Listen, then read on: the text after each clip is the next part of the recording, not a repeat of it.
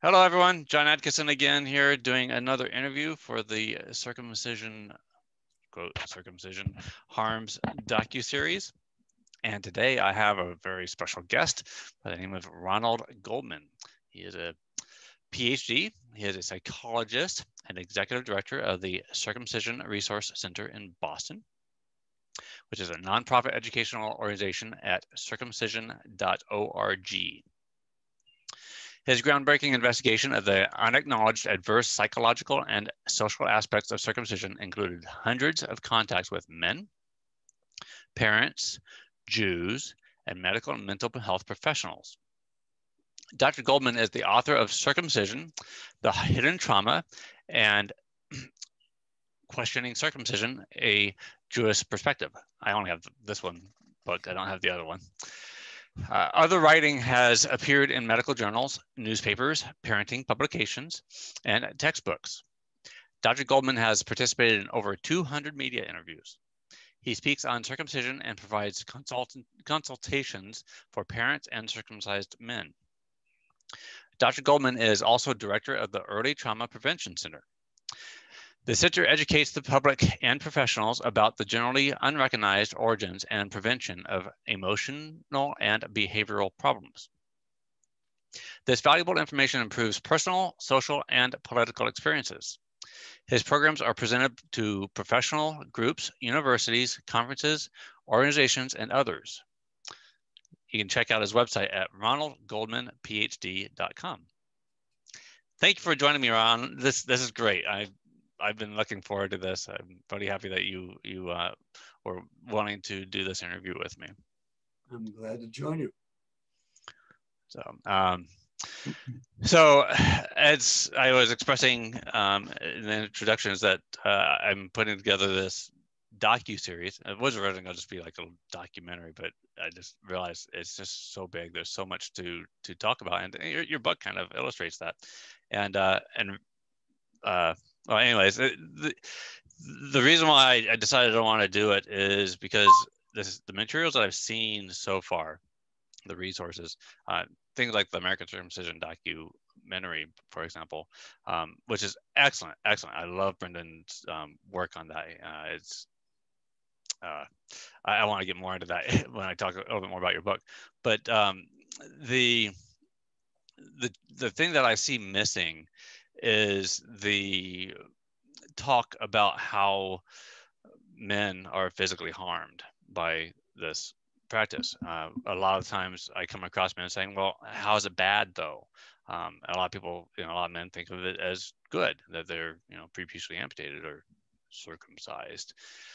And after lots of years of studying the thing myself, and I demonstrate the differences a lot using this little tool right here that doesn't get me kicked off of YouTube and other things. I go into a lot. I've figured out a lot of the details about how it is physically damaging and how it does harm our sexuality, and not just for the men, but also for our partners, whether it's heterosexual contact or homosexual contact as well. So, but with you, since you're the psychologist, I'm very excited to cover the last sections that focus more on the psychological impacts and the impacts on relationships. And so, anyways, I was saying how I love the documentary American Circumcision, and everyone, just for everyone to know, I just finished reading this book, and I didn't start reading this book until fairly recently. I've been doing these interviews, and I've been doing, studying on this topic and everything, well before I started reading this book. I kind of wish I would have gotten it sooner, but what I love about it, as well as the documentary, the American Circumcision documentary, is that, well, there's two things. One is it shows you both sides of the arguments.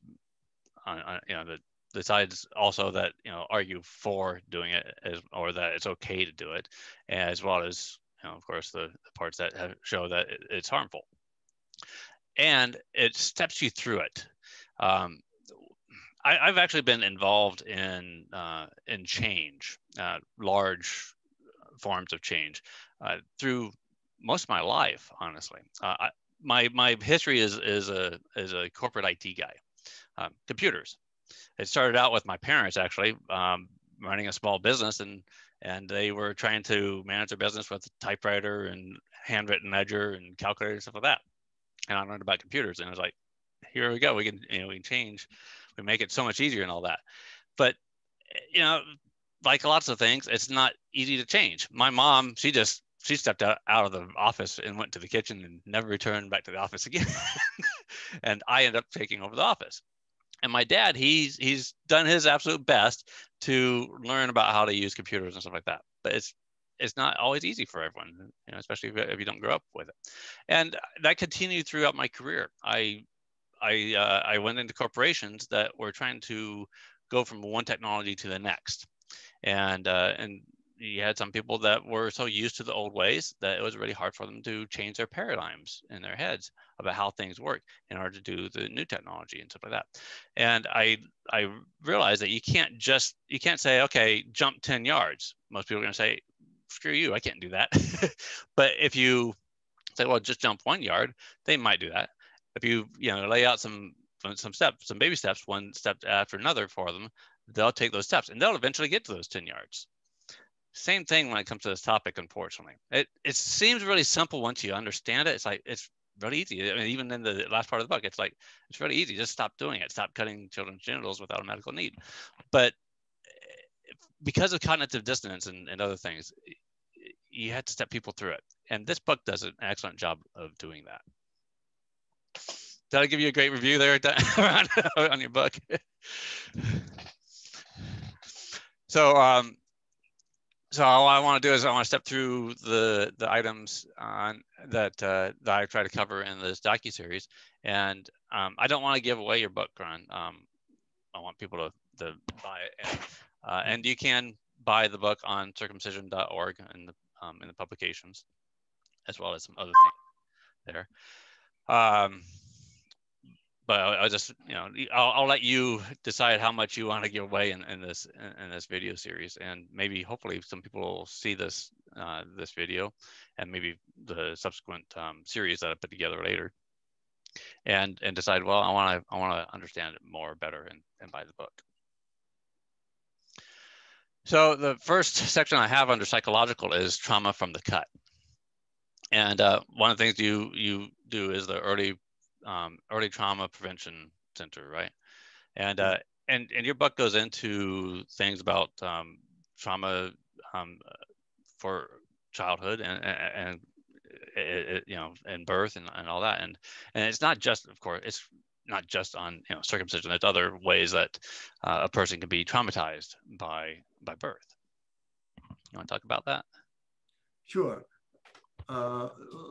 Simply put, trauma is an overwhelmingly painful experience. We human beings are designed to sense and respond to a certain range of experiences, and trauma exceeds that range. So when we're subjected to a traumatic experience, we have to survive that somehow. And get on with our lives. And the way that happens is psychologically, we withdraw, and psychologists would say dissociate from this traumatic experience. And so what that does, it sort of screens out the experience, both what we perceive and also what our body responds to or doesn't respond to. I mean, the other term that applies here is repression. And what happens during repression is an experience, and the associated feelings are set aside, so to speak, from our conscious awareness.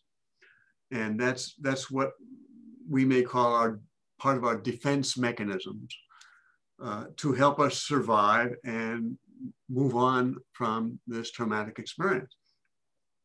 And it's a good thing we have these ways of surviving through the traumas. Otherwise, it would much more severely affect our ability to function as human beings. So what happens with this repression of the experiences, it stays in the body. It has been said that the body remembers what the mind forgets. So while we have, quote, forgotten about this experience of circumcision, that the very strong emotions are held in the body, repressed in the body, and they can be triggered at a future time. And actually, this happened to me personally.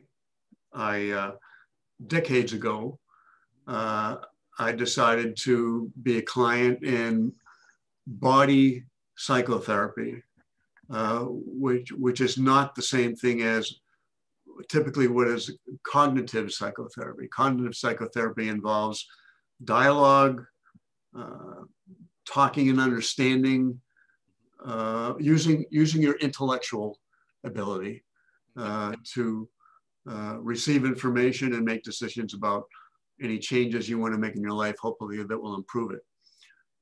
Okay, but with the body remembering the early trauma, it takes some persistence, some facilitation from a body psychotherapist to facilitate someone actually arriving at a place of being able to access, not just remember in the mind, but also to re-experience and discharge these early traumatic feelings. And it's done in a gradual way, because this is extreme what we're talking about here, a trauma such as circumcision. So it happens in a step-by-step process. And I was able to do this in the course of my own therapy sessions. And at one session, I had an experience where I was tremendously fearful of what I didn't know was going to happen, but I was just feeling a lot of fear. And eventually I got to the point where, and I hadn't thought about circumcision prior to this session. It wasn't something that was on my mind, you know, in the past or the present at that time. But eventually I got to the point where I said to myself, I think I'm being circumcised, you know, as I was experiencing this trauma. And when I exited the therapy room, I stopped. I said to myself, they're still doing this. And that was like my awareness that this isn't just about me. This is happening hour after hour, day after day, year after year to American infants. And, you know, of course, as I researched the subject, I learned a lot more of that. But that was the crack in the door opening for me to get into this subject. Yeah. So let me hold there if you had any comment or anything. Tens of thousands. I mean, I did some math. It's like, you know, in the U.S., it's still like 3,000 boys a month, right? Or I mean, a day. I'm sorry, a day getting cut. But when you look at the whole world, you know, Middle East and some other areas, Africa, children are being cut by tens of thousands every day. So, and of course, I'm including, you know, female circumcision or female genital mutilation in that as well. And then, of course, there's the more rare but still occurs intersex normalization surgeries. So yeah, a lot of people will respond and say, well, the baby doesn't remember it. Well, you and I are living proof that, well, there's memories, however they come out, whether doing what you did or what Brendan did, I can't remember what it's called, but he did some work where his energy went down there and you know, made him focus on the topic, and that's what led him to doing the documentary. Jay Jackson actually wrote a book, and he shared his story and how he figured out that nightmares that he regularly experienced all the way into adulthood, he figured out was due to being circumcised. And I always had, up into my 20s, I had this nightmare that I would wake up in the middle of the night sweating and all that, where I was like, I couldn't move, and someone was approaching me, and I knew that was going to, whatever it was going to hurt me. So it was kind of vague, but it would happen very frequently throughout my childhood and into my 20s. So I can speak a little bit more about the traumatic effects. Of course, there are sexual effects. But the psychological effects are severe and go unnoticed. I mean, most people don't remember much about their early life before the ages of, for example, 3 to 5 years old. And occasionally I ask people, do you think your first 3 to 5 years of your life had any effect on you? You know, that's a provocative question. Yeah. Generally people don't remember it. And so they don't remember how the quality of life they had and how that affects them now. So getting back to circumcision as a trauma, as I said previously, in order to survive that, we have to, our defenses have to protect us against this overwhelmingly painful emotions. So those defenses, when they protect us against these overwhelmingly painful emotions, they also repress our ability to experience emotions in general. That is very serious. I mean, it's how we survive, and we don't have any choice about it. This is the body's taken over here to get us, past this horrible experience.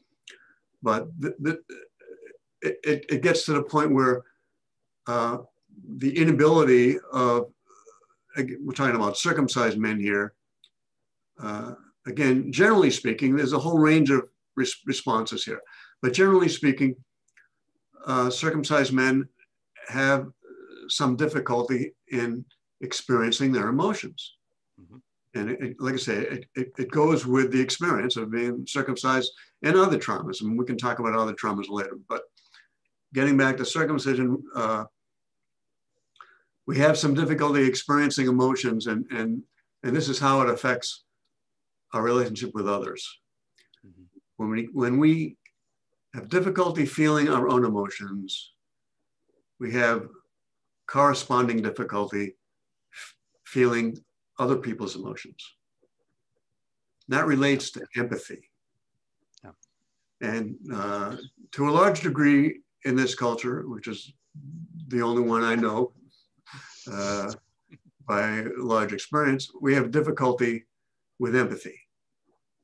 I mean, the news on the night, every night is so horrendous. The national news about what's going on. And, but that difficulty with empathy is very, it's a barrier for us to have intimate relationships with other people. Yeah. So, and in a larger context here, I strongly recommend that we do the best we're all doing the best we can. Let me say, circumcised or otherwise, we're doing the best we can, considering our personal histories and experiences. So this is no place to be judging other people or criticizing other people. What we need here is compassion for ourselves and each other. Absolutely. Yeah.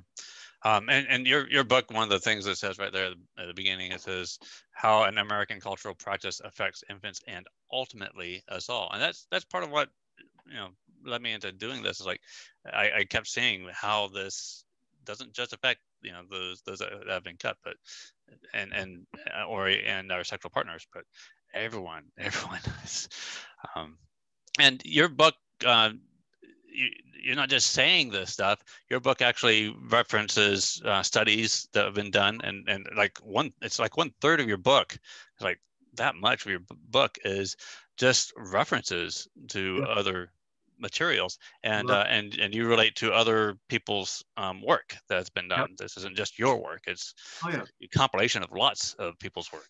So this clearly took you a lot of effort to put together, and lots of study, I'm sure, and research. So I applaud the work.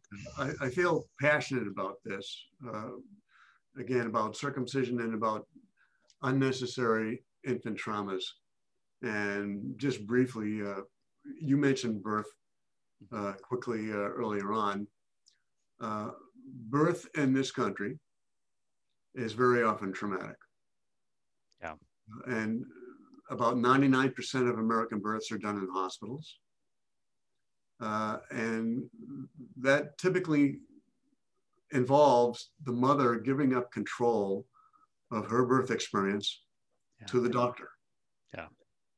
And so the doctor in various ways will say, I think you need to do this or that. And if the mother questions it, the doctor will say, well, if you don't do this, then there's a significant risk of some negative thing happening to you or your child.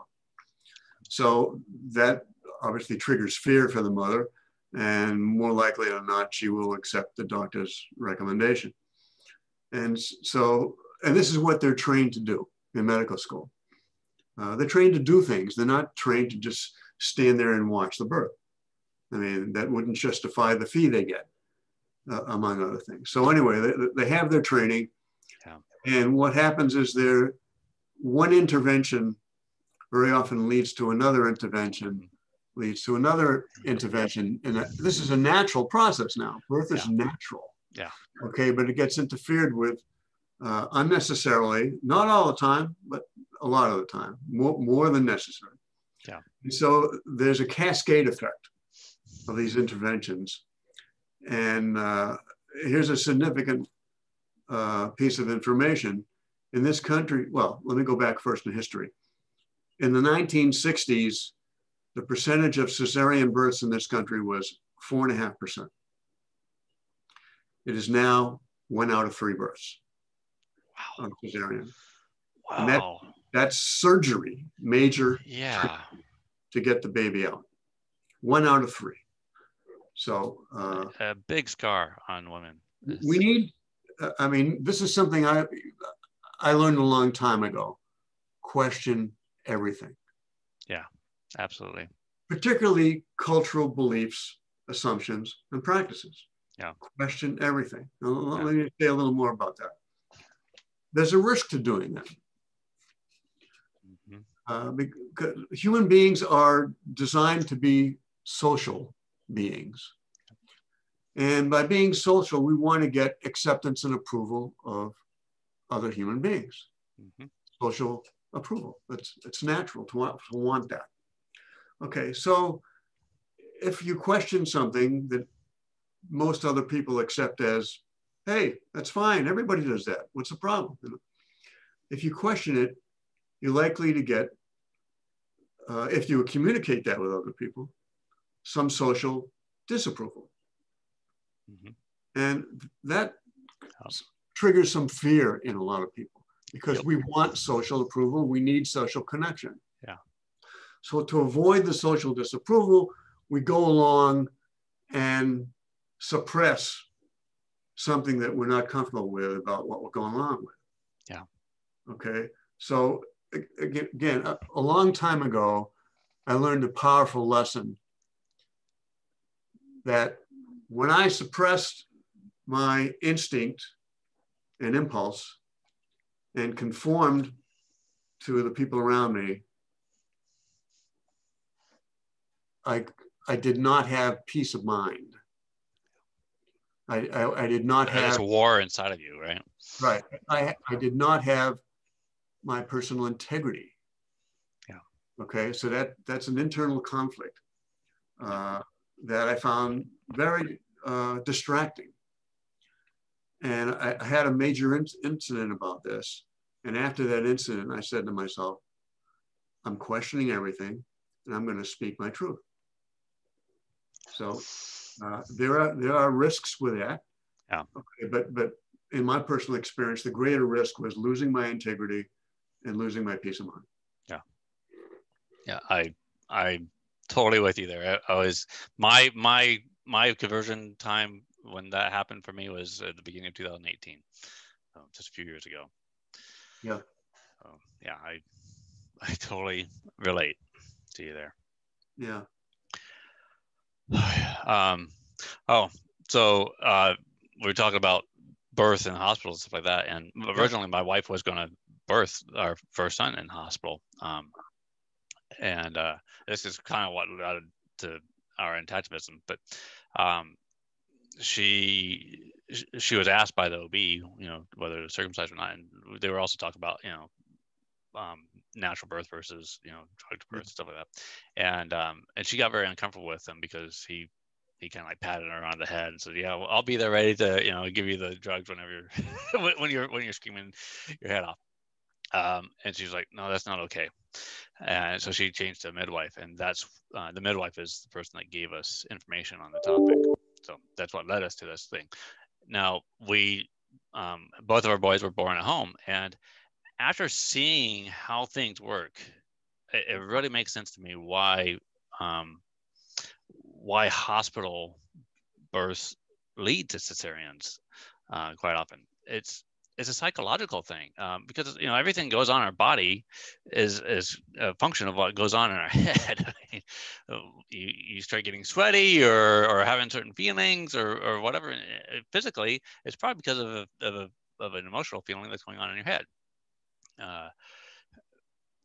My first wife got a degree in behavioral health, and I kind of I was kind of dragged through the whole studying process with her.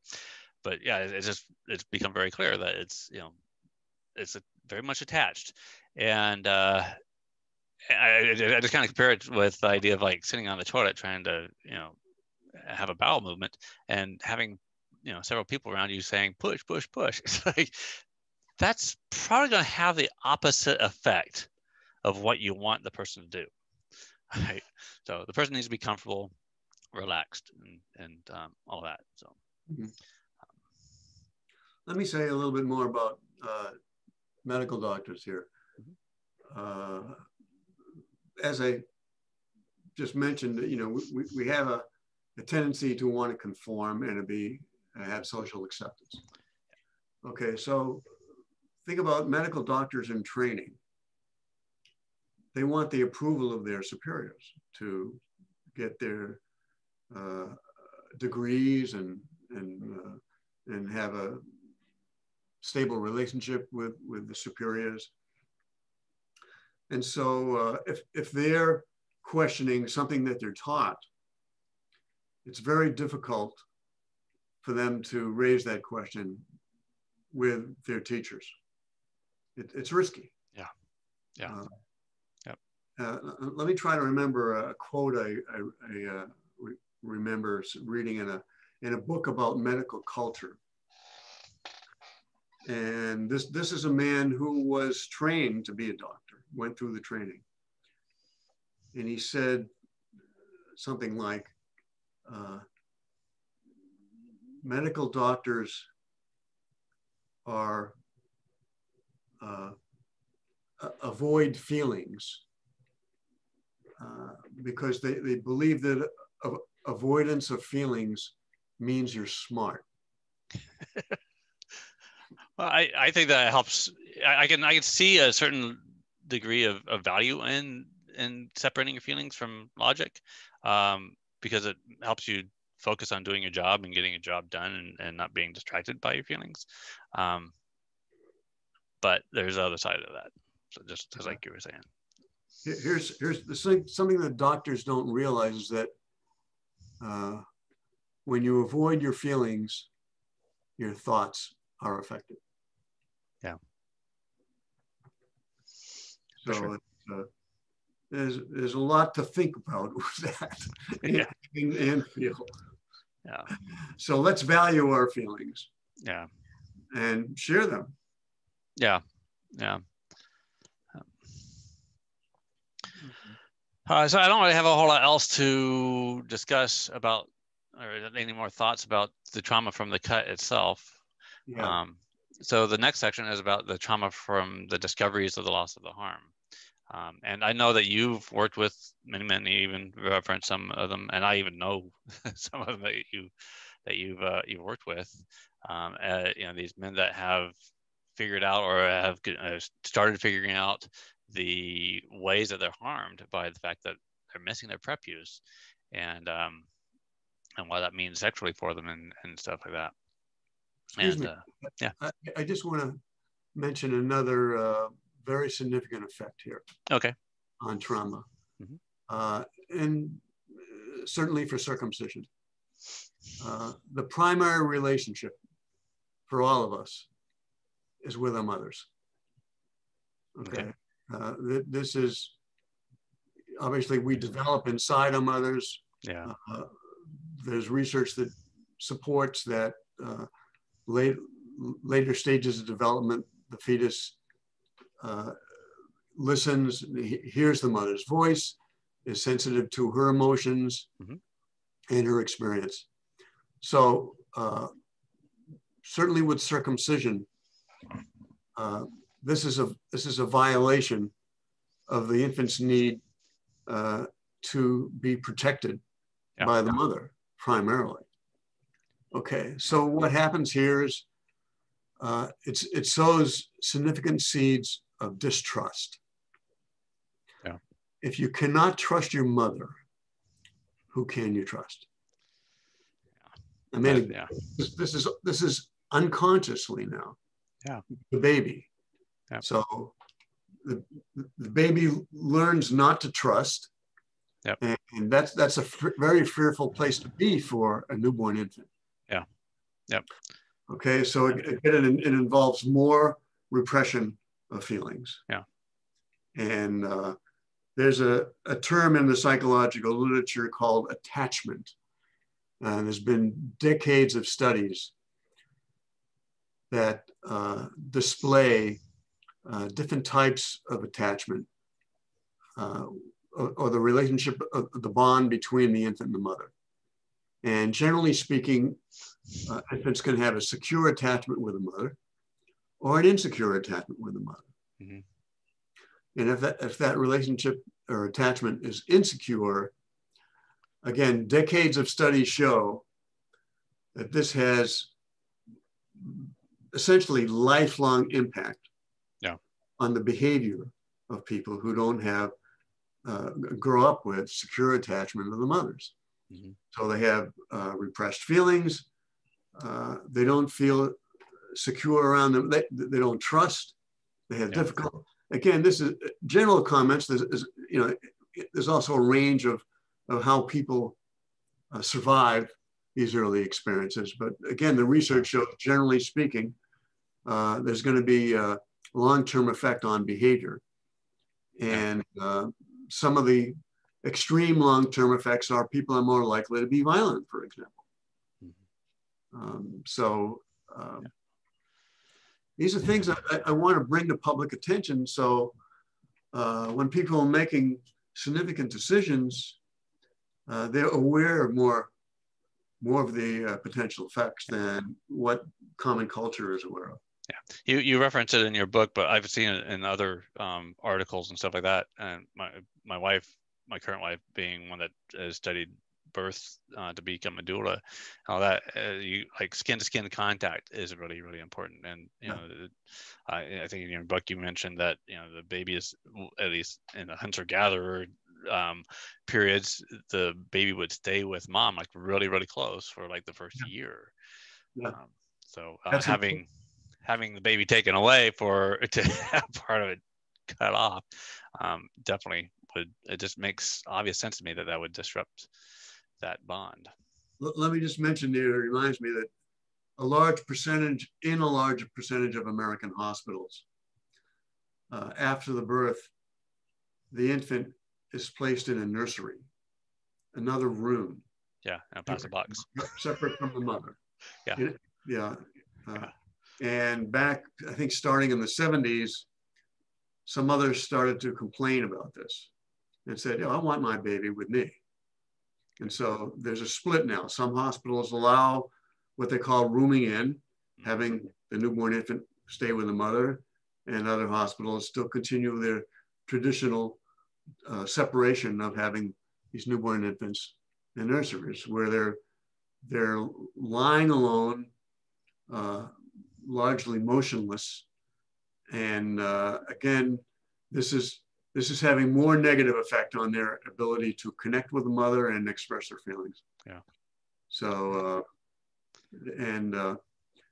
it also, moving a little step further regarding the separation of mothers and infants, again, common American cultural practice. I think we're one of the only countries in the world that places our infants in separate beds in separate rooms. Yeah. I mean, think of how lonely that is for the infant. Oh yeah. Unnatural, does not satisfy the infant's needs, does not support the relationship between the mother and the infant. I mean, how negative can you get? To me, what it seems like is that what people have been trying to do in the U.S. is replicate what the efficiencies that have been found in factories into hospitals. Like factories, you're building machines. You're not building people. So, yeah. Anyways, I'm going to go off on that topic. I ask people to keep these principles in mind in making choices about infant care. Is it natural? Does it satisfy the infant's needs? And does it support the relationship between the infant and the mother? Yeah. And if it doesn't do any one of those, then it's time to question whether to make that choice. Yeah. Some people I'll get into debate with about this, and they'll say, well, you're appealing to nature. It's like, I think nature knows better than us still. So I'm going to go with nature. All right. Okay. So we kind of jumped ahead into the mother-child bond and the child-parent trust, but yeah, that's okay. I can clip it up. So again, trauma from the discoveries of the lost arm, the men, and I've since I've been talking about this issue and asking men about this issue and stuff for the past 16 years now, I've seen this trauma lived out and with other men.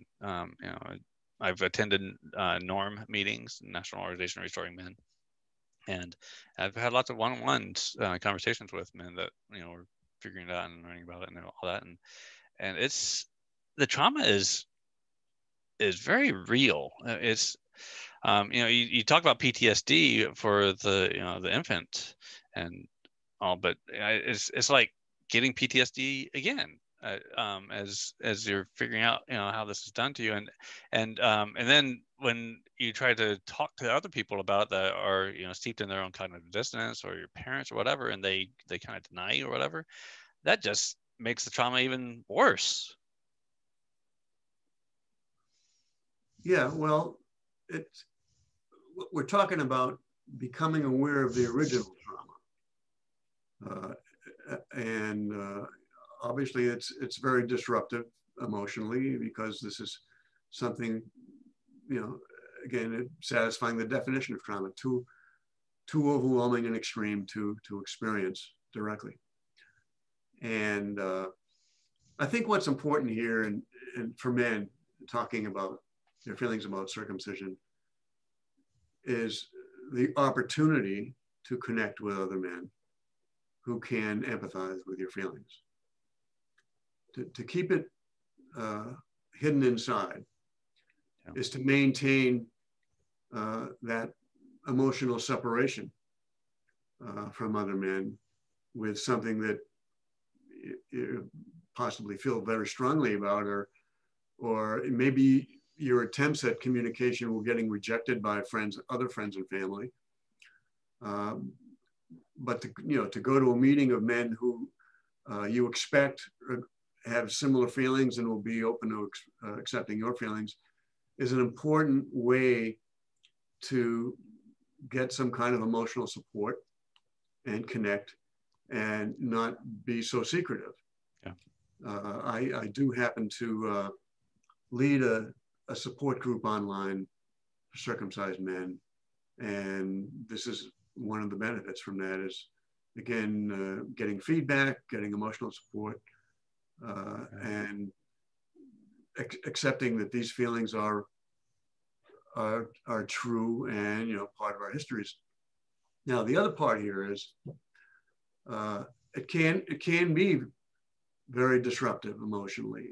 If you start talking about this, it can start stimulating even stronger emotions. And you know, there's a choice here about going further emotionally, or sort of creating a set point of that's as far as I'm comfortable going right now, or I want to go. Yeah. So getting back to body psychotherapy,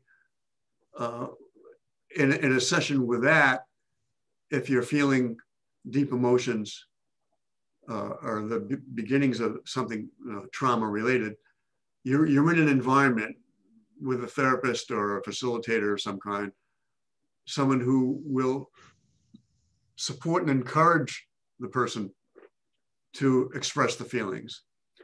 And it can be said that what really hurts us is holding on to our feelings rather than expressing them. It's a sometimes surprising experience. No matter how painful your feeling is, if you release it and let it out, there's a sense of feeling good about discharging something that's been held back in your body for decades. It's a step forward in your emotional progress to be able to release it. But again, it's very important to have support. You know, once you have a number of sessions with a facilitator, then you can reach a point where you can, for example, if you have a room where you're comfortable, not going to disturb other people in your home or nearby. If that's not going to be a distraction for you, then you can actually get to a point where you can discharge these feelings, you know, in private by yourself.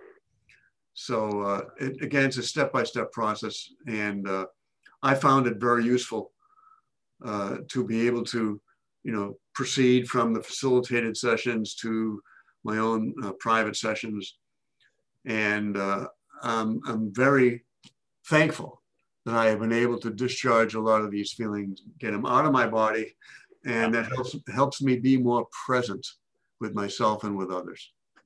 Definitely.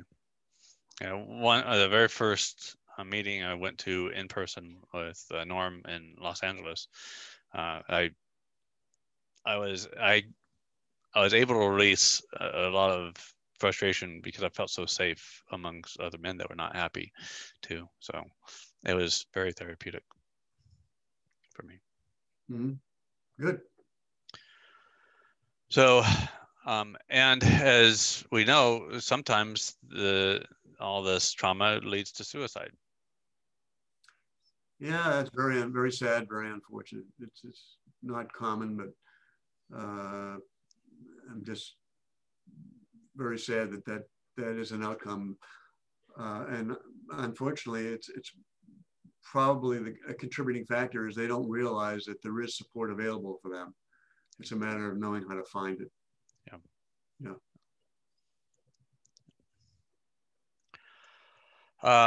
And there's a psychological impact to children. And you know, there's, if you don't mind me sharing, there's one story in there that mentioned, and I actually tweeted about this, a 3-year-old boy that actually remembered his birth. And he told his mom how doctors shouldn't have scissors. I thought it was cute as heck, but at the same time, I was like, felt horribly sad for him.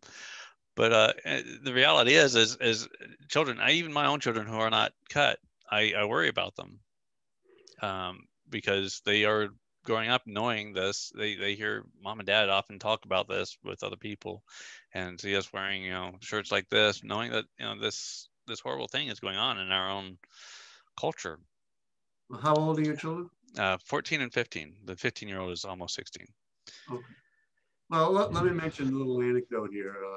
As part of my research for my book, I remember speaking to a young boy. He might have been around 6 or 7, who was not cut. And at that time, he was saying that he was the only one in his class, or going into the boys' locker room or whatever, who was not cut. And the assumption is, well, it's not just an assumption, it's an experience that some boys who are in that situation start to wonder about themselves if they're the only one who's not cut. Okay, but that didn't happen to this boy.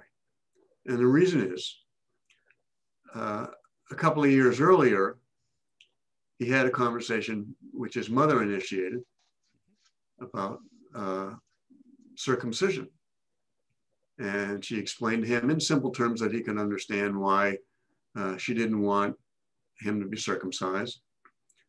And when he heard what circumcision was, cutting off this part of the penis, I mean, he was in his own childlike way, was very surprised and maybe even a little horrified that, wow, they did that to other boys. And he was glad that it wasn't done to him. And so that was, again, his earlier experience. So then when he got to the situation where he saw all these other boys, peer boys now in his own grade, who had been circumcised, he felt sorry for all the other boys, rather than feeling like there's something wrong with me. He knew there's nothing wrong with him. There's something wrong with him. Yeah. So that's a little anecdote that people can keep in mind. It's important because these boys are going to have exposure, very likely. Ron, we lost your audio. I don't. Oh, there you are. Now you're back. Yeah. So that's something for parents to keep in mind, that if they talk about it, then their boys will be fine, regardless of their experience with other boys. Yeah. No. And Jennifer and I, particularly me, I do have conversations with them. In fact, I have one recording that actually two, one on YouTube, where I actually explained to both my sons almost 2 years ago, a year and a half ago, exactly what it is and the reasons why people give excuses for doing it and all that. So did they ever express any appreciation for the choices you and your wife made? Oh yeah, both of them have even gone out and did protests with us, particularly with me, and they both are somewhat involved on social media in various ways. My oldest, I was very proud.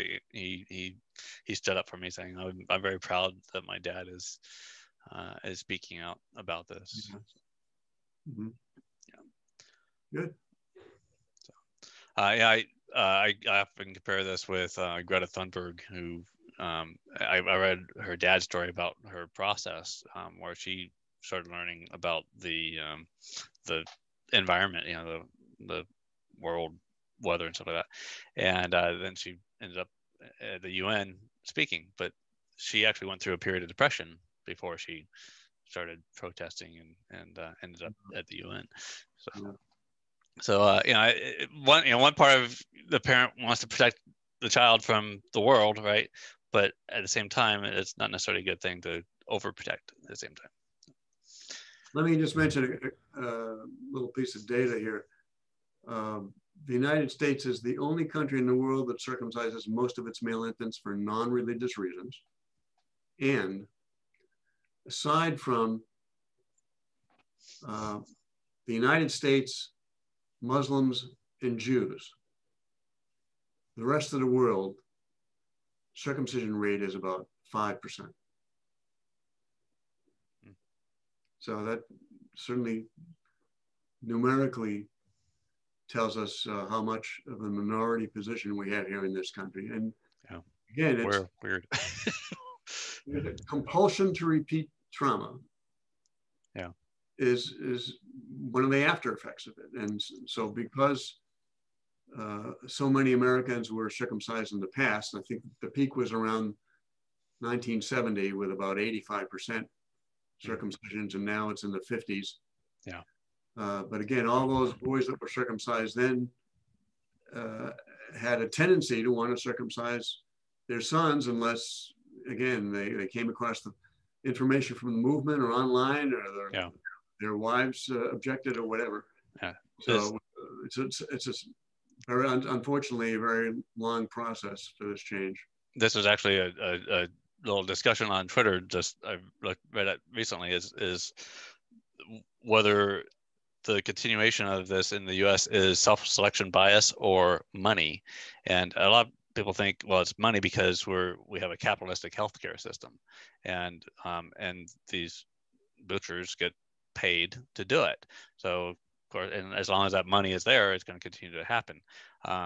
It appears that states in places where insurance has stopped covering it, that the rate has declined significantly. But I think that a certain amount of self-selection bias also keeps it going as well. That reminds me, I'm part of a unique legal action right now in terms of challenging Medicaid circumcision. And as we know, Medicaid is government funding for medical services for the poor. And it's written in the regulations, both nationally and in state regulations, that funds shall only be used for medically necessary services. Now that makes a lot of sense. If we're going to be spending government money for medical services, they should be medically necessary. And of course, newborn infant circumcisions are not medically necessary. And in many states in this country, they're being paid for by Medicaid funding, including Massachusetts, which is where I live. Yeah. So I have a couple of attorneys working with me. We have been getting donations on GoFundMe to support this historical legal action. The first hearing we had with a judge, the judge dismissed the motion on the part of the state. The state made a motion to dismiss the case. Yeah, yeah. Get the language right here. Yeah. The judge denied the motion to dismiss the case. So that's a good start. It is. That's really a big deal. Yeah. So we have other hearings that will be coming up, and this will probably take months to resolve. But we're in it for whatever it takes. We're going to be there the best we can. That's pretty exciting. If we happen to win, and if it's decided on the merits, we should win, because it's black and white in the regulations. Yep. If we win, then that becomes a precedent for any other state that pays for Medicaid circumcisions to take legal action to stop it. Yep. So we got a really big decision coming up here. Yeah. People are on the edge of their seats on that case. So thanks for bringing that up. I totally forgot about that. Glad I thought of it. Yeah. Okay. So that was psychological effects on children. Then there's psychological effects on medical professionals, and as you and I both know, there's several medical professionals out there that are against this practice. I mean, there's a whole website for doctors opposing circumcision, and there's also Nurses for the Rights of the Child. So there are several medical professionals out there that do think that this is not something that we should be doing. Yeah, children. Yeah, I mean, I can understand the difficulty that doctors in training have, because I mean, sometimes these doctors in trainings are asked to do circumcisions, and their training about circumcision is they observe somebody else doing one, and then they're asked to do it themselves. Yeah. And again, to actually perform a circumcision, to be able to do that psychologically, virtually requires that you tell yourself this is not harmful, it's okay, or the baby will get over it, or whatever the thoughts are, in order to support doing this horrible thing of mutilation and traumatizing. But that's the way we human beings get by with certain actions that aren't to benefit of many of us. Yeah, I actually met here local a virologist. When he was attending medical school, he found out about a class that was going to teach people how to do the practice, and he actually went and stood outside the door and protested. So, yeah, that's great. But yeah, I feel bad for the medical professionals that feel like they don't have any choice but to work in these hospitals, or clinics where it happens. Let me mention another thought that comes up is that the research on circumcision, for the most part, if they're American researchers, they have a bias to defend circumcision. Mm-hmm. So the study gets designed by, and these are generally men who are circumcised. Mm-hmm. So the study gets designed seeking to have a potential benefit for the practice of circumcision. Yeah. So by design and through bias, they'll come up with a result that they intended to when they start the research. Yeah. So again, unfortunately, if you search through the medical literature or circumcision studies, you're going to see a lot of these studies. But for the most part, any potential benefit, and the word potential here is important, because when the baby is circumcised, there's no problem being treated here. So the potential benefit is anywhere, even by the research, from 1 in 100 will get a potential benefit to 1, again, round numbers now, 1 in 100 to 1 in 100,000. Yeah. In the case of penile cancer. Yeah. So for that tiny amount of potential benefit, potential again, all these other males are getting no benefit. And of course, there's 100% receiving the harm. Yeah. So some of the Europeans, some of the Europe, again, in the context here, which I'm sure you know, but no national medical organization in the world recommends circumcision. Even the American ones. Our American ones basically take a neutral attitude. They don't make a recommendation. Yeah. But over in Europe, there's over a dozen organizations of professionals that recommend against circumcision. Yeah. Yeah, when it comes down to it, you're talking about amputating a body part for preemptively amputating a body part to avoid potential issues with that body part later on in life. Yeah. Potential, right? Yeah. Which you could do for all sorts of body parts. Like, so the logic doesn't make sense to me. It's like, why are you cutting off a valuable body part? But that's where you get people. Is like, valuable. Wait a second, it's just an extra flap of skin, isn't it? Okay, that reminds me. I went to a lecture by a medical professional on circumcision given at a local hospital here in Boston. And I went there with a particular intention, of course. So I listened, and he was a supporter of circumcision. And at the end of the lecture, then he invited questions from the audience. Okay, so here's my question. Would you please tell us the functions of the foreskin? He had no idea. No idea. And there was maybe a couple hundred people in the audience, And this man was also involved in marketing and selling his own circumcision instruments. Okay, and this man is also the so-called circumcision expert of the World Health Organization. So he's quoted from time to time. Well, the World Health Organization is in support of this. Mm-hmm. So it's important to know that this guy has a financial incentive, and also isn't even enough informed to know what the functions of the foreskin are. Yeah. So there's a lot of progress to be made here. Yeah, unfortunately, and we have some big powers that, like you said, the WHO people. Yeah. Will reference WHO, CDC, and the AAP all the time, and from my gather, the other two get their information from the AAP, and that's really, really disturbing because AAP is it's a for-profit organization, really. Yeah. When you get down to it. So yeah. It's not a legislative body.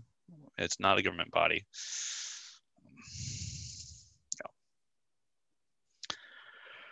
Okay. Okay. So the next psychological thing is on the parent, and this is where I'm going to let loose a little bit. In your book, you reference men quite often that get angry, and this has been even in a documentary, the American Circumcision documentary. Men that just like get so freaking angry, and that they want to go burn buildings and kill people and stuff like that, because they're so angry about it. I am not just angry about the fact that I'm cut. What makes me even more furious is that OB did not offer any information. Informed consent. Yeah. That would have led, because I was trusting doctors at this point in time in my life. That would have led to my child getting cut.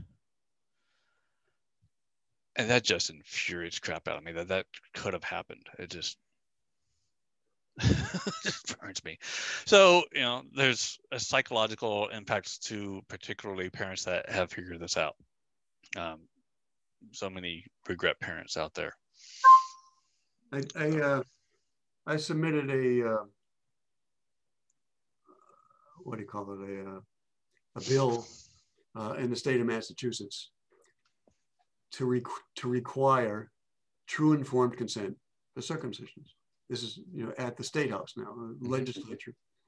And there was a public hearing. I had my several minutes of first I submit the draft of the bill, and then there's a hearing, and anybody can attend. There's a committee that hears the testimony. I had my chance to speak, and then, as it turned out, the committee did not approve and it has to be approved by the committee before it goes to the legislature for vote, debate and vote. It wasn't approved by the committee. What do they do? They call this thing set it aside to study. Wow. It's a euphemism for declining or killing the bill without wanting to be outright about it. Yeah. We'll study it. I call it stonewalling. Yeah, whatever. So, but the point was, those kinds of efforts, over a period of time, you don't know if you don't try. Yeah, no, okay. That's great. And obviously, I wrote up a page about it, which is on the circumcision.org website, and maybe it can give other people some thought about doing something similar, because they're not providing informed consent. Yeah, I'll have to look for that on the website now, because I have emailed some hospitals saying, hey, would you guys be willing to hand out this pamphlet from Your Whole Baby, or from Doctors Opposing Circumcision or something? Would you be willing to hand this information out to parents? But this goes back all the way to Marilyn Milos and why she got fired. providing information to parents about this topic upsets parents. Oh my gosh. We're going to upset parents, but we're not going to worry about the child that's getting their parts cut off. Well, again, it's in some ways it's a complicated psychological environment to deal. I mean, again, we're talking about a trauma.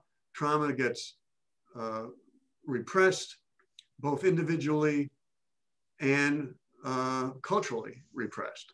Yeah. So, but by repression, it means we don't want to get stirred up about the feelings connected with this, and so there's an avoidance of the factual information because that can stir up. The father, if the father's circumcised, he's going to get triggered emotionally by anything that inhibits his likelihood, and there's a study about this, the likelihood of the father circumcised, he wants his son to be circumcised. Yeah. So, it goes with the territory of the long-term effects of trauma. Yeah. Unfortunately, that's why we got what we got, ongoing there. Yeah. But certainly, there are, if more people get involved, the more people who get more involved, we have the tools, social media, internet. So I think we have to go a little more further than that, because I don't imagine a lot of these directors of hospitals or medical professionals are even monitoring, social media often enough. I mean, a lot of them are just too busy doing their jobs, trying to heal people and help people on that. Okay, so here's a couple of things. One is we need mothers to be more assertive here. Regardless, I mean, certainly consider what the father has to say. But if the father wants the circumcision, the mother has a responsibility to her child to protect that child from harm, to make sure it doesn't happen. So the other thing is communicate with anyone you know who may be a parent in the future. Friends, family, acquaintances, internet. Let people have time to consider this. For some people, it may take months to be able to make the shift from thinking circumcision is harmless to recognizing it's harmful. And that friend might end up blocking you or cutting you off out of their life or whatever. But I think the bigger risk, the worst risk, is if that friend of yours finds out later on how horrible this is, and then they get mad at you for not telling you, or mad at you for not telling them, about the bad things of this. So, well, that's presuming that they think or believe that your friend knew about this and didn't disclose it. Yeah, I think you even said it in your book near the end, is that the bigger risk is not saying something. Yeah.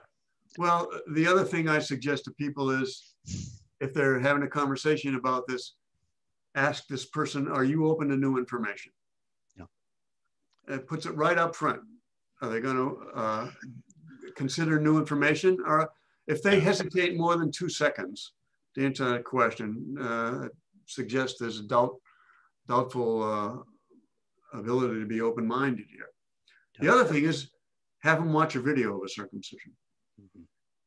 And if they refuse to watch a video of a circumcision, then as Marilyn Milo said, if it's too upsetting for you to watch, it's too upsetting for the baby to experience. Yep. Good quote.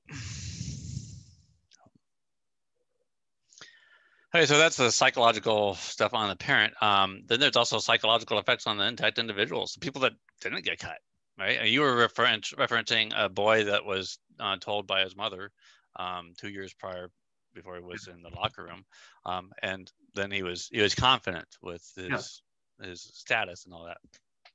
And but there are plenty of intact individuals I've come across that were like, when I was a kid or a teenager or whatever, I kind of felt bad. I felt like I felt ashamed or whatever for not having had that done to me, like my peers or whatever. Yeah. Well, that's it's understandable as a possible outcome, and that can be changed and improved with the proper support and response. Yeah. Yeah. Just another reason to keep elevating the awareness on this issue, which gets into the last psychological effect, which is that of the intactivists or the advocates for genital autonomy. I know so many people that have been in and out, and even in and out multiple times of this movement because they get burnt out or whatever. Or I even think I've been kind of looking at this lately. I even think that, like war, this is a war of its own. We're not dealing with bullets here, at least not yet. It's hard to know, but people aren't getting shot at, but they're getting shot at verbally, right? Emotionally, they're being emotionally attacked on social media whenever they try to speak out to protect children, and they get called pedos or whatever for trying to protect children from harm. And it's like, well, I didn't choose a body part that's getting cut off. I just want to protect children from getting harmed. But this constant barrage of of people that are dealing with their own cognitive dissonance will verbally attack the advocates for genital autonomy. I understand that, and again, we're all doing the best we can given our personal histories and experiences, and to make the best use of your time working on this issue. If someone is saying in so many words, "I'm not open to new information," move on to someone who is open to new information. Yeah, absolutely. It's a very simple choice. Don't waste your time on somebody who's not open to new information. Yeah, I get that. It should be easy to just move on, but I don't know, some people take things personally. So I guess that's just more reason for the advocates and activists to gather together every once in a while and support each other. And one thing that I often say regularly is I am extremely thankful for intactivists because it saved me from cutting my own child. Yeah. So thank you to all of the advocates for genital autonomy for speaking out, because if it wouldn't have been for someone to do that for me, then I would be in a very different position today. Great. So then the next section is about relationships, and we kind of already covered a little bit about child-parent trust. You believe, based on studies and all that you talk about in your book, that it affects the trust of it's like, okay, I'm a little baby and I'm screaming and no one's doing anything about it and I'm getting harmed and I can't move and all that, and that screaming didn't get me any resolve. No one attended to me when I was screaming. What reason would I scream anymore? Right. But then there's also, I guess, the babies that they're very fussy later on too. But I think those babies that are very fussy later on are fussy because of the pain they're dealing with down there until they heal. I put quotes around heal because unless the prepuce grows back, it's not really healed, but the primary pain goes away. Well, it goes away from consciousness if it was consciousness. Yeah. I mean, it still stays in the body. Again, the body remembers what the mind forgets, as I've said. Yeah. Just, I mean, I'm talking about like the physical, like the diaper isn't touching an open wound anymore, and the glands being, it's supposed to be covered up and everything. It'd be interesting to figure out if there would be a study or whatever to find out how sensitive the glands is during infancy. I mean, they're covering it up with like Vaseline and stuff like that, or other creams, to keep the inner mucosa of the gland, or the what's left of the prepuce or the foreskin from growing back onto the glands. But I mean, how sensitive is that glands at that time? You may recall that there was a sensitivity study where they did filament touches on various sections and areas of men who were circumcised and men who were not. Yeah.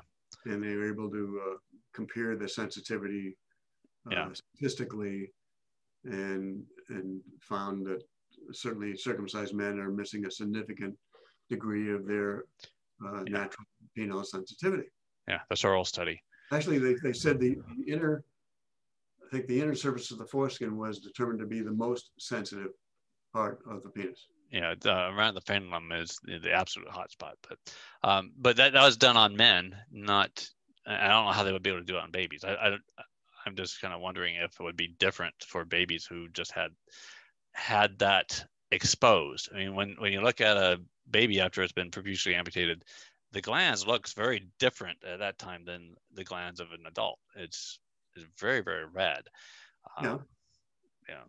Like it's not supposed to be exposed. So it's like cutting any other part of your body open and then sticking it out there in the open air. It's like that's the way I see it, at least. It's like you're exposing something that's supposed to be internal, covered up. That's right. Yeah. There's the co-parenting side of this too. There's the one example I like to share often is James and Jessica Rigdon, who have been very public about the challenge that they went through when they were butting heads about this, because James wanted to get their son cut and Jessica was absolutely totally against it, and she's a nurse. So and as I understand it, this has led to some relationships ending in divorce over the topic. So hey guys, we can reduce divorce rates by not cutting children. How about that? Well, it's a situation, as I said previously, we need more assertiveness from the mothers here, because their emotional sensitivity to this circumcision practice and its potential effects is more available to them than a circumcised man's sensitivity would be. Yeah. So he loses his penile sensitivity, and he also loses some of his emotional sensitivity. Yeah, it's part of the protective process of surviving that early trauma. Yeah, that leads me to a thought. It's I hate putting more weight on women as mothers. It's they have a lot of responsibility as it is to not be able to rely on their partners to get some support around this. It's sad. It's really sad that they can't. This raises another basic question. Don't have children unless you have. No, listen. I agree. Don't have children unless you have a healthy, satisfying, supportive relationship that can take care of these children. And even beyond, it's just, friends and family too. Yeah.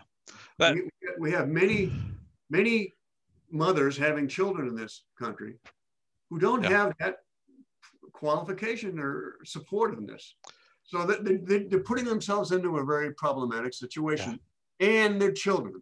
And it gets passed on from generation to generation. Mm-hmm. So it's about being conscious of your choices. Yeah. There's got to be a questionnaire somewhere that that leads people through deciding whether to get married or not.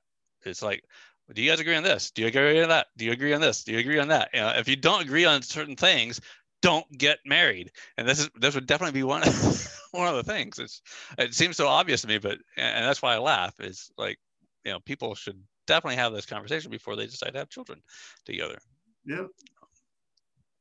But for some reason, so many people don't. And I guess Jessica and James didn't think about talking about it. This raises a recommendation that I have had and will continue to have, is that because of our longstanding cultural practices in this country regarding children and how these practices conflict with what is best for children, we need to have some educational programs for example, children in high school and college, on human development, including natural parenting. Yep. we need to literally teach our culture for people who are prospective future children, parents, Yeah. What the best choices are, and even explain why what they see around them does not conform to what the best choices are. Yeah. So, I mean, I think that needs to be, state and or government or federally funded, to reach a large majority of people who may have children in the future. Without that, people they're going to do what was done to them. That's the compulsion to repeat the trauma. And they're going to do what's commonly practiced with their friends and family, like put your babies in cribs in another room and all the other stuff. Bottle feeding instead of breastfeeding. I mean, the list goes on. Absolutely. Yeah. And I think that it should definitely be done in high school because not everyone reaches college. But I think at the same time, it would probably be a class like sex ed where you had to have the parent or guardian sign off on the student attending the class. Which kind of just quick aside here, I've been trying to be involved with my son's schools about this topic. I would attend their sessions where they would try to explain to parents what they're teaching and everything like that. And it's like, I want a copy of the textbook or whatever that they go through, because I want to give direct feedback to the textbook authors about, how they present circumcision and stuff like that, because it's clearly so normalized and made out to be okay and all that. So you get a response. I've been back and forth a little bit, but I haven't gotten a solid, here's the textbook or whatever. I would think that wouldn't be too hard to get a hold of, but I'm sure you well know that they could cite studies that support their position. That's part of the problem. The studies are there. Biased studies done by circumcised American men. Yeah. But I've got to try, right? So I'll send the studies. I'll give them the studies that I know about supporting, my standpoint on it and all that, and try to make them even, just like I said before, baby steps, and get them to make little changes that will hopefully lead on to bigger changes down the road. For example, there was a urology textbook, from medical, for medical schools. I went through it, and I just, I took snippets of things that I had issues with, and then laid out why I had issues with it, and sent it to, I think, 7 of the 8 editors of the book. I found their names online and found out how to contact them and all that. And I actually got responses from them saying, yeah, we got your feedback. Thank you. Of course, they didn't, admit to any wrongdoing or anything, but, at least it got to them. So. Well, yeah. I appreciate your efforts. Thanks. So co-parenting, mother-child bond, which we talked about a couple times already. And there's a pedophilia side of this. Some people, I know there's people that are really hot about the topic of pedophilia, but a lot of people think that, pedophilia is underlying this whole practice in the first place. But I came up with a theory about how this might actually even lead to more pedophilia. Because I often hear that it's desirable for women's vaginas to be tight, right? Some women get reconstructive surgery, whatever, to be tight for their partners, or they'll do their Kegels, for example.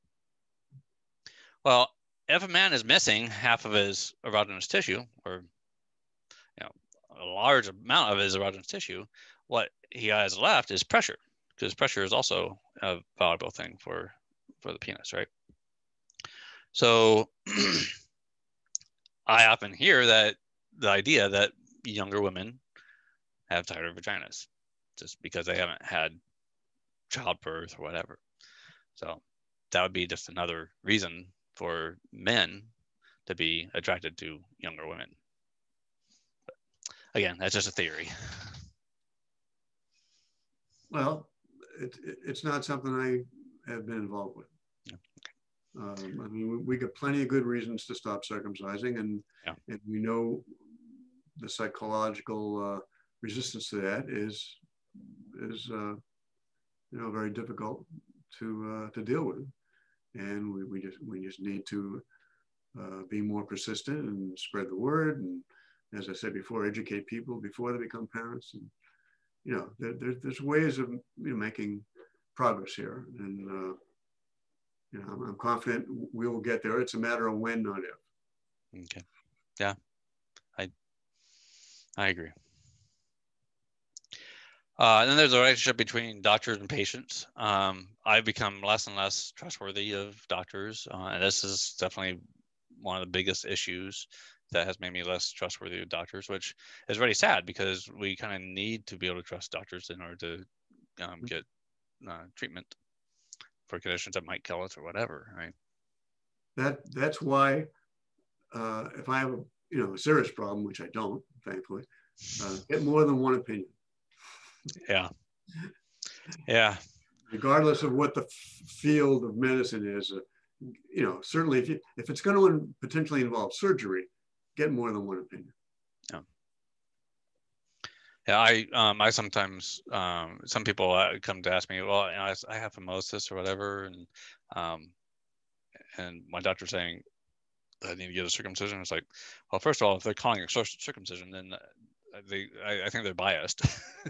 They should be calling it something like preputial amputation or preputioplasty or postectomy or something.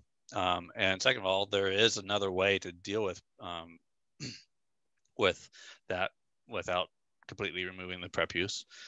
In fact, there is a conversation that just started yesterday on TikTok.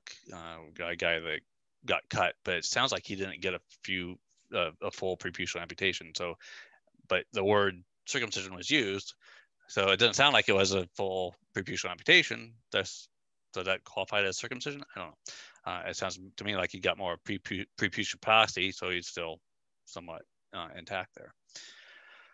He's happy that he got the surgery and all that, and he feels better, but anyways. Yeah, so I send people to other doctors to get other opinions. Mm-hmm. And then this affects the relationships between friends and family, as I've spoken before about like the advocates for genital autonomy, myself included. Some friends and family have cut me off because of my speaking out about this issue and trying to convince them not to cut their child. I mean, again, my thought about that is ask, again, I repeat here a little bit, rather than you or any individual person saying, look, I'd like to talk to you about something that's a little sensitive, and rather than get into an extended discussion or debate, the question of are you open to new information is get that out there very soon. Yeah. And then ask them to watch a video or to go to a website. Yeah. There's plenty of websites opposing circumcision.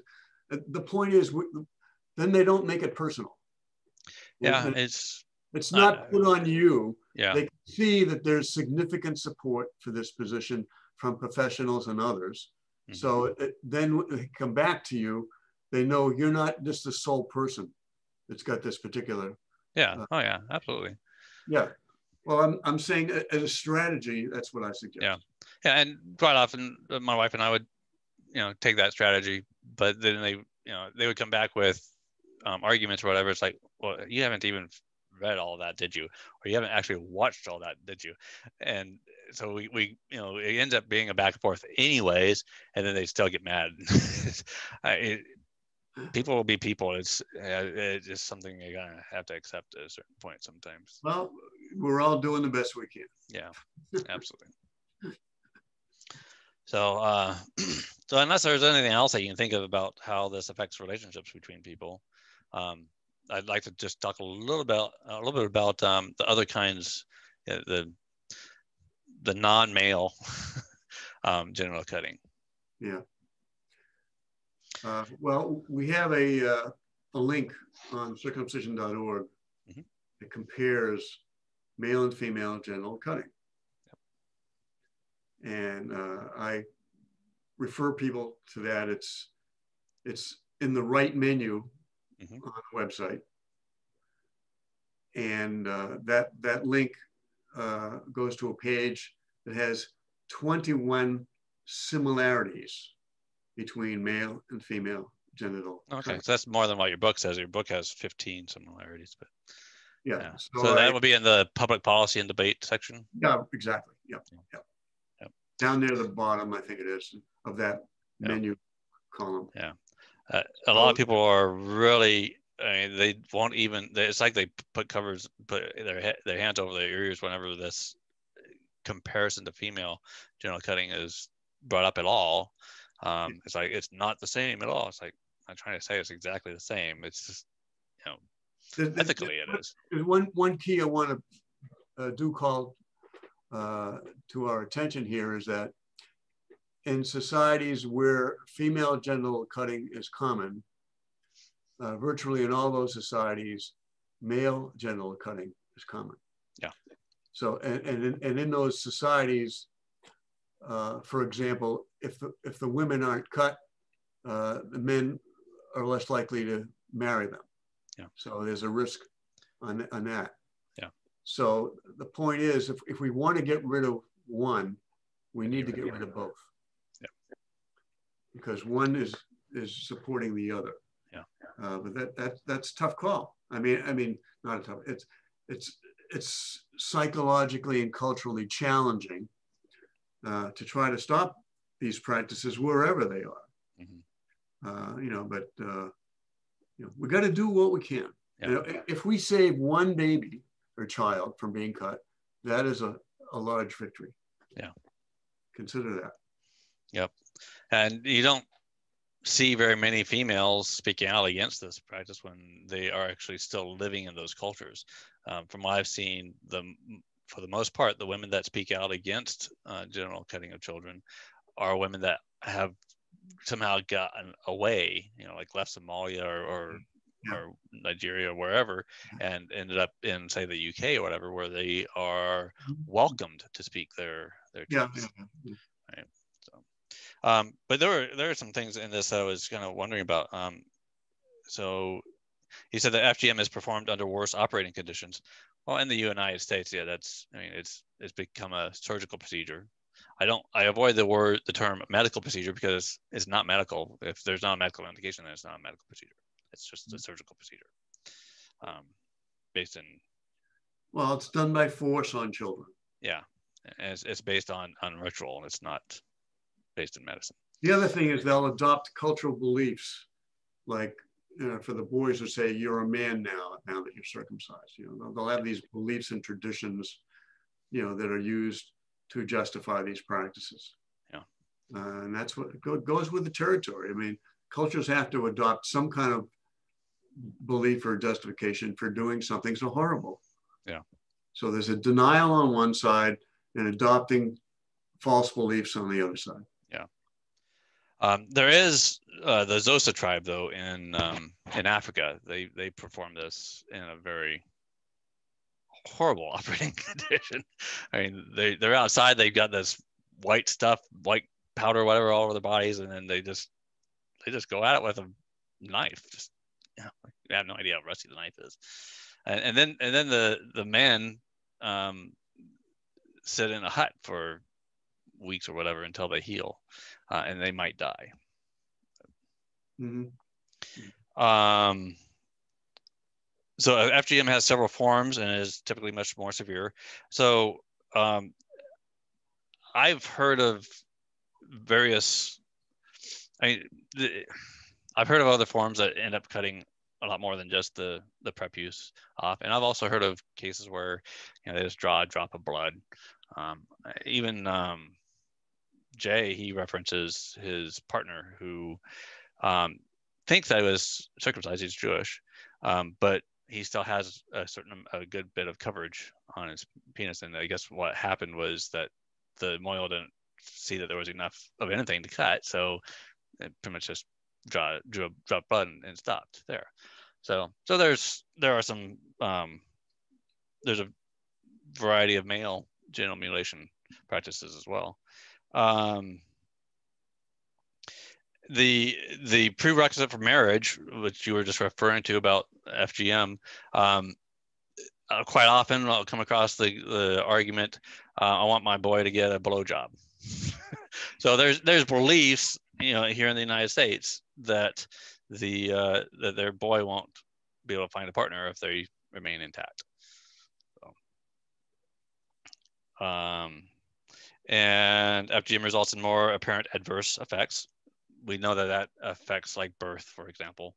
So yeah, there's no arguments there. And then FGM is performed on people of a wider range of ages.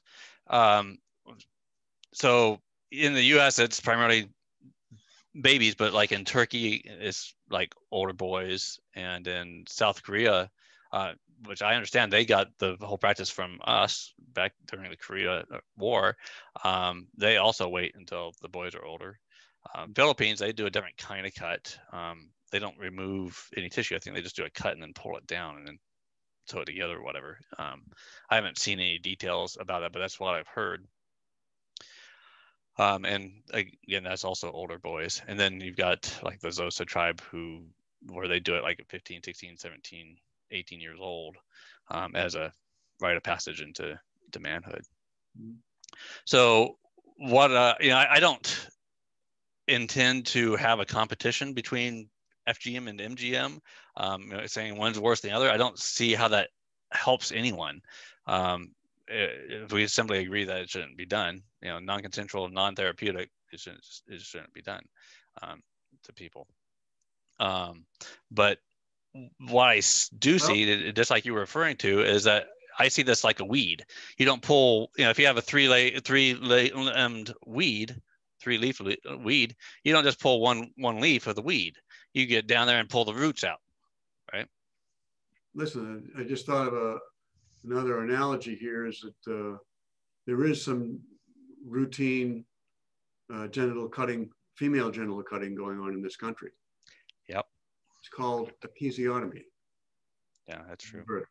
It's unnecessary, a large majority of the time, but it's custom with American obstetricians to do it. So again, it's predictable. I mean, that's what we're seeing in other countries, and we're fooling ourselves if we think this is not affecting some even limited professional perspective on female genitals and how they should be treated. Yeah. Yep. I know one person that really is upset that she got an episiotomy herself. Yeah. So we certainly recommend that people seriously consider home birth. You want to avoid some of the problems that can happen in a hospital. Yeah. Supposedly some of the birth centers are really good too, but I just called one earlier that has a birth center that is reopening since the pandemic is over, and in their news article they brought up that they do circumcisions there, and so I called and complained and told them how I felt about it and all that, but yeah, supposedly birth centers could be a little bit more like home, a little more relaxing and comfortable and all that, instead of the being surrounded by beep beep boop boop beep and having all these people try to rush you through the process and all that. I wish there was some other way to address that, and because doctors and nurses, they're being pressured by the higher ups to be efficient, so they keep costs down, and insurance companies, I'm sure too, they don't want to pay out any more than they have to, so they're probably applying pressure to speed things up. Yeah, it's important to consider all these factors. Yeah. May we conclude soon? Yes, that was pretty much the end of the things I wanted to cover with you, Ron. Excellent. So once again, thank you. I really appreciate what you have done in the past decades. To do it, and also appreciate your providing me the opportunity to participate here. My pleasure. Absolutely my pleasure. Okay, I'm going to stop the recording then. Thank you all for watching, and look out for in the future for my episodes once I get some time to compile them.